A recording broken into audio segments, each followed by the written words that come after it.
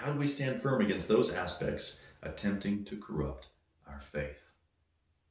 Well, Jesus gave us a very good example. He spent more time with God than he spent with people. In prayer, talking to God.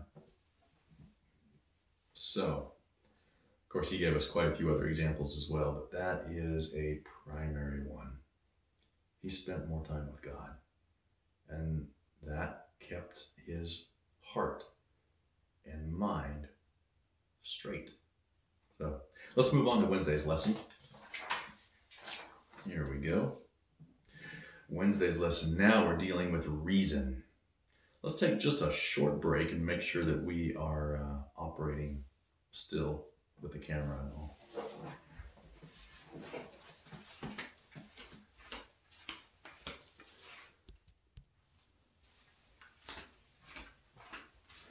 All right, and to check the time and get a little drink of water.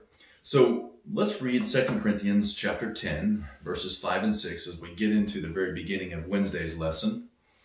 We're also going to be reading Proverbs 1:7 and Proverbs 9:10. That's chapter 9, verse 10. And this is the question it's asking us. Why is obedience to Christ in our thoughts so important? Why is the fear of the Lord the beginning of wisdom? Good question. Let's read those passages. 2 Corinthians is our first one.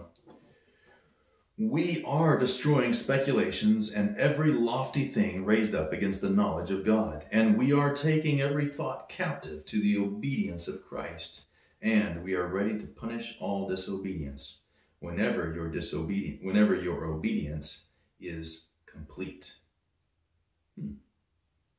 That's a curious statement. Proverbs 1:7. The fear of the Lord is the beginning of knowledge. Fools despise wisdom and instruction. And Proverbs 9:10. The fear of the Lord is the beginning of wisdom, and the knowledge of the Holy One is understanding. Well, I'm sure you have some answers of your own for that question. Mine would be, if I were to hold my knowledge up, my wisdom up, and make that the standard against which I measure everything else, I have made myself God, in a sense. I have given myself the ability to be the standard against which I measure other things. I'm just a human. If I believe God is who he says he is, and I do, why in the world would I set myself up as a standard to measure against, even wisdom or intelligence or whatever you want to call it? Why would I do that if I believe God is who he is? And I do. Couldn't do that. Well, God has given us the ability to think and to reason. He gave us brains, after all. Every human activity and every theological argument assumes our ability to think and to draw conclusions. We don't endorse an unreasonable faith. In the wake of the 18th century age of enlightenment, however, human reason assumed a new and dominant role, especially in Western society, that goes far beyond our ability to think and to arrive at correct conclusions. In contrast to the idea that all our knowledge is based on sensory experience, another view regards human reason as the chief source of knowledge. This view is called rationalism. It's the idea that truth is not sensory, but intellectual and is derived from reason. In other words, from our ability to think about how something works. And then we derive truth from that. I have to chuckle because here we are operating in this world, and every day we are finding out new things about it. If you follow any of the science with quantum mechanics, with quantum entanglement, we've talked briefly about that at times. Einstein referred to it as the spooky action at a distance. That means that there is a particle that has become quantumly entangled with another particle, no matter how far apart they are, that when something happens to this particle, the exact same thing happens to the particle that is entangled. Now, the math says that it does not matter how far apart these particles are, it still takes place. The equations behind this theory. In fact, it's been proven now. Scientists have actively proven that this really does happen. We assume it happens at much farther distances than it does because the math supports that. Imagine that happening if a particle somehow became quantumly entangled here on Earth to a particle that was, let's say, out in the Andromeda galaxy. That means that somehow there is a speed that is faster than light, and we don't know anything about it. And yet, humanity wants to set themselves up as a standard against which we measure wisdom. And we don't even know everything about the natural world in which we live in. So that's why I had to chuckle just a little bit. You know, reason became the new authority before which everything else had to bow, including the authority of the church, and more dramatically, even the authority of the Bible as God's word. Everything that was not self-evident to human reason was discarded, its legitimacy questioned. This attitude affected large parts of Scripture. All miracles and supernatural acts of God, such as the bodily resurrection of Jesus, the virgin birth, or the six-day creation, to name just a few, those were no longer considered trustworthy or true. Incredible. The truth is, we should remember the fact that even our reasoning power is affected by sin and needs to be brought under the reign of Christ. We are living in a sinful world. If you believe that, how best to word that? If you believe that sin is here and that it affects creation, and that creation is not the way it was intended to be, okay? Sin has damaged the way creation was supposed to happen. If you believe that, why in the world would you believe that our minds are capable of determining what is true and what is not true just by our own wisdom when it comes to the Word of God? Doesn't make any sense. Excuse me. Human beings are darkened in their understanding and alienated from God. We need to be enlightened by God's Word. Furthermore, the fact that God is our Creator indicates, at least biblically speaking, that our human reason is not created as something that functions independently or autonomously of God. Rather, the fear of the Lord is the beginning of wisdom. It is only when we accept God's revelation embodied in the written Word of God as supreme in our lives and are willing to follow what is written in the Bible that we can reason correctly. I know that's a big statement, but if God is our Creator, if He created us with the ability to reason, the ability to think through things, don't you think that He knows the best way to help that happen? So the fear of the Lord would be the beginning of wisdom, learning to know that God is who He says He is.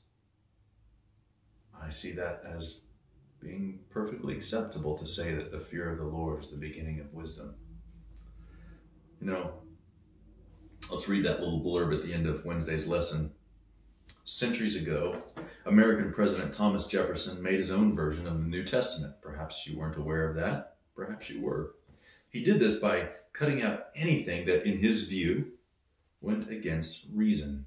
Gone were almost all the miracles of Jesus, including his resurrection.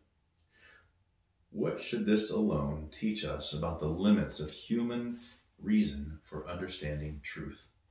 And I'll let you answer that question, but for me, that answer is quite simple. Perhaps it has a lot of facets to it, but the main thing being, how could we, a creation, possibly hope to judge the Creator? I don't see any possible way that ends with us being right or accurate or wise. a creation being better than the Creator. Let's move on to Thursday's lesson. And now we deal with the Bible. The Holy Spirit, who has revealed and inspired the content of the Bible to human beings, will never lead us contrary to God's word or astray from the word of God. For Seventh-day Adventists, the Bible has a higher authority than human tradition, than human experience, than human reason, or human culture.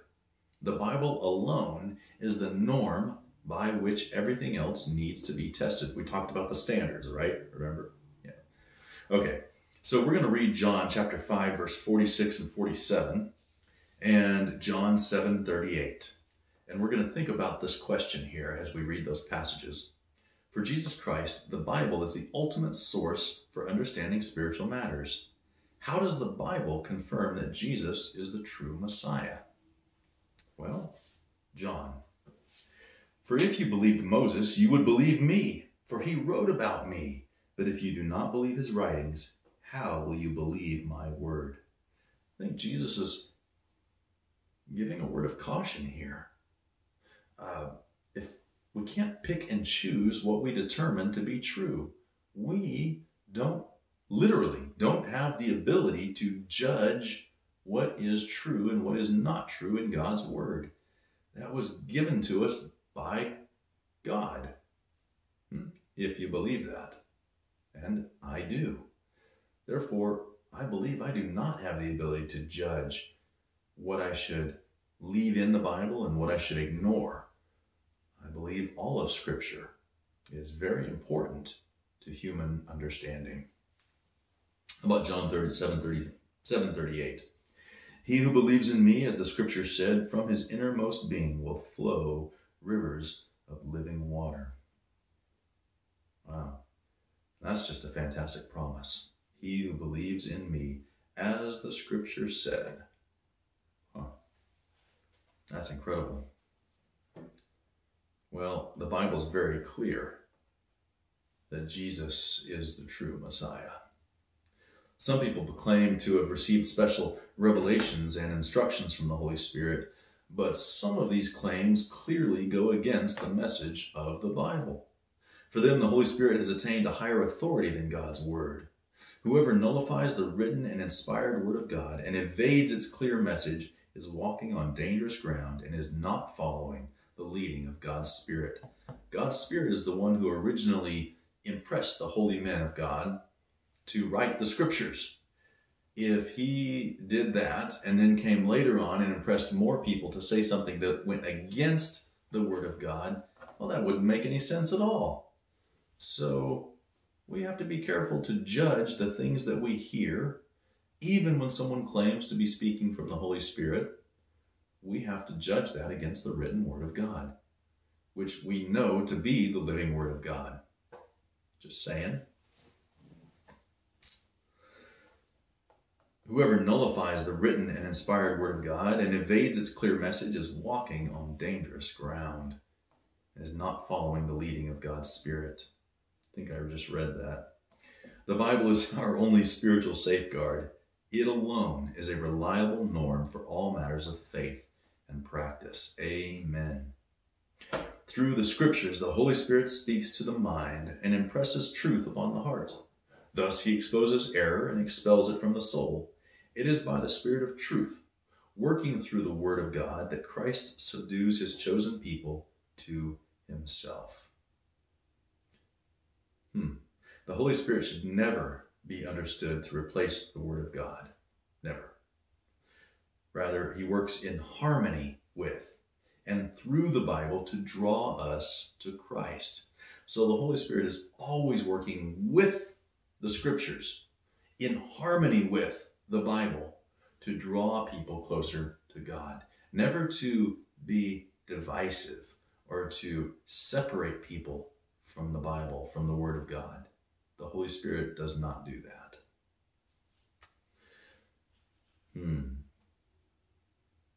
The Bible provides sound doctrine, and as God's Word is trustworthy, and deserves full acceptance. It is not our task to sit in judgment over Scripture, nor do we even truly have the capacity to do so.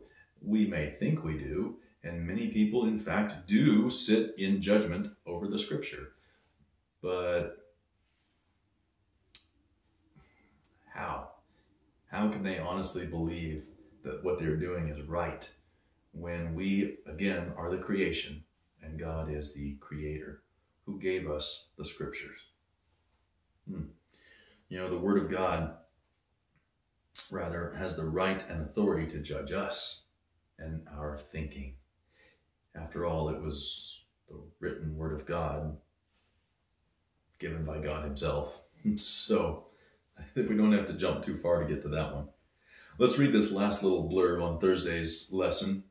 Why is the Bible a safer guide in spiritual questions than our subjective impressions? Well, for one, we can be deceived.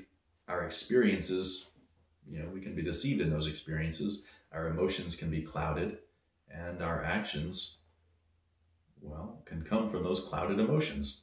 All right? What are the consequences when we do not accept the Bible as a standard by which we test all teachings and even our spiritual experience? Clearly, we can be led astray. If private revelation were the final word in spiritual questions, why would this lead to nothing but chaos and error? Well, private revelation, if that were the only measure, if that were the final word in spiritual questions, well, anyone could say whatever they wanted. And how would you dispute them? Because they could say, the Holy Spirit told me. How would you know how to dispute what they were saying? You would have to accept it as, being the Word of God, until someone else came along and said, well, the Holy Spirit told me this, and it's different from that. And someone else might come up and say, well, the Holy Spirit told me this, and it's different from that and that. Chaos, right? Of course, chaos and error.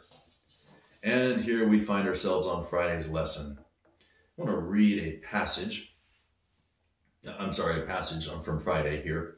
It says, tradition, experience, culture, reason, and the Bible, all of those things we just studied this week, are present in all our reflection on the Word of God. But we need to ask a decisive question. Which of these sources has the final say and the ultimate authority in our theology? That's a question you need to ask yourself personally. Which of these sources has the final authority in your life and in your theology? It's one thing to affirm the Bible, but it is something else altogether to allow the Bible, through the ministry of the Holy Spirit, to impact our life and our decisions, our minds.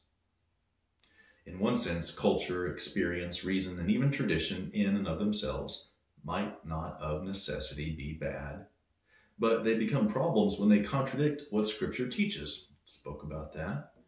But that is often to be expected, of course. It would be a problem. What's worse, however, is when these things take precedence over the Word of God, when we give them more importance than the Word of God. Clearly, we end up with something wrong in our lives if we have given, what were they calling it? Culture, experience, reason, or tradition. When we have assigned importance to those things that make them rise over and above the Word of God. Okay? So much of history of apostasy in both Old and New Testament times come when outside influences took precedence over divine revelation. Wow. We're going to read through these discussion questions, which I hope you will find time to discuss with your neighbors, with your friends on Facebook, with your friends through text message, through Zoom video, however you decide to do it. I hope you take some time to discuss these questions. Question 1. Why is it easier to uphold details of some human traditions than to live the spirit of God's law? Why is it easier to love the Lord our God with all our heart, mind, and soul? Wait. Let me read that one more time. Scratch what I just read. Why is it easier to uphold details of some human traditions than to live the spirit of God's law? to love the Lord our God with all our heart and soul and mind, and our neighbor as ourself. That is the spirit of God's law. Why is it easier to uphold human traditions? Well, because, never mind, got long answers there, but we need to hurry and get to our story and wrap this lesson study up because our worship service is just around the corner. Question 2. In class, discuss your answer to Sunday's final question, which was, what role should tradition play in our church? Where do you see blessings and challenges in religious traditions? My, oh my. That is a heavily weighted question. I hope you take some time to answer that. Even if you don't discuss it with others, I hope you do. But please take some time to think about that and answer it for yourself. Question 3.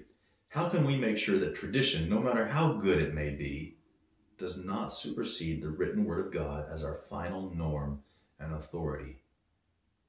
Well, one of those ways is for us to be very honest with ourselves when we examine the traditions in our church, in our lives, in our personal theology. We must be honest with ourselves when we do this. Question 4. Suppose someone claims to have had a dream in which the Lord spoke to him or her, telling him or her that Sunday is the true day of rest and worship for New Testament times. How would you respond to that person? What does a story like this teach us about how experience must always be tested by the Word of God? There's some good answers to that one too. Question 5. In class, well, sorry, we're not going to be able to do that. Talk about the culture in which your church finds itself immersed. How does that culture impact your faith? What examples can we find from history in which culture greatly impacted the actions of church members in a way that, looking back now, we see as negative? And what lessons can we take from this for ourselves today so that we don't make similar mistakes?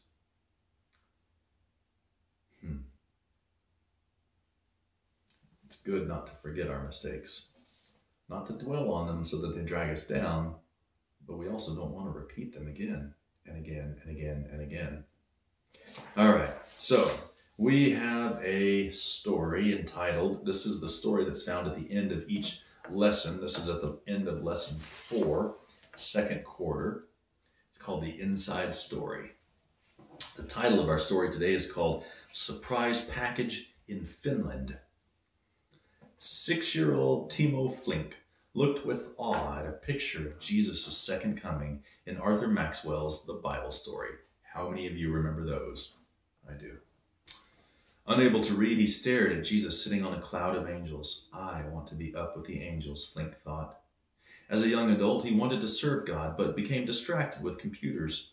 As he studied to become a software engineer, he joined a group of young adults who discussed the Bible every Friday evening with a pastor. Soon, the group became embroiled in a debate about infant baptism. Flink's church practiced infant baptism, but several young people in the group belonged to another Sunday church that baptized by immersion. Flink was surprised that his pastor defended infant baptism, but couldn't support the practice biblically. At that time, Flink joined a Revelation study group. He sensed that the book was important, but he couldn't understand it. He prayed for understanding. At the height of his confusion, he visited his parents during spring break. Sitting down to eat, he was surprised to see a book. His father didn't read much, and he wondered why he had the book. "What's this?" he asked. "Well, the postman delivered it yesterday," his father said. "It's from a distant relative." Flink took a closer look at the book. Its title was The Great Controversy. And in smaller text, he read the words, "Ancient prophecies are coming true." At that moment, he remembered the picture of Jesus' second coming from his childhood. 3 days later, he'd finished the book. Wow, that guy can read. All right. It answered all his questions about Revelation and infant baptism. This is what I've been looking for, he thought. Flink read the book again that summer and a third time in the fall. Then he saw a newspaper advertisement for a Daniel seminar at the Adventist church. He had read about Adventists in the Great Controversy, and he went. He was baptized. An article about his baptism subsequently appeared in a church magazine, which publishes announcements about all baptisms. Across Finland, the distant relative who had mailed the book rejoiced at the news. Wow. Fantastic. Well, y'all, I hope you have enjoyed the lesson study. I know this isn't exactly some back and forth. I would much rather have interaction with you, especially with this study. Perhaps once we're all back together, we can go back over this study and talk about it some more in face to face rather than just over a video. May God bless you. Thank you so much for spending your time with me this morning, or whenever you listen to this. Thank you for spending your time with me. And I hope to see you again next week, even if it is on video only. May God bless you.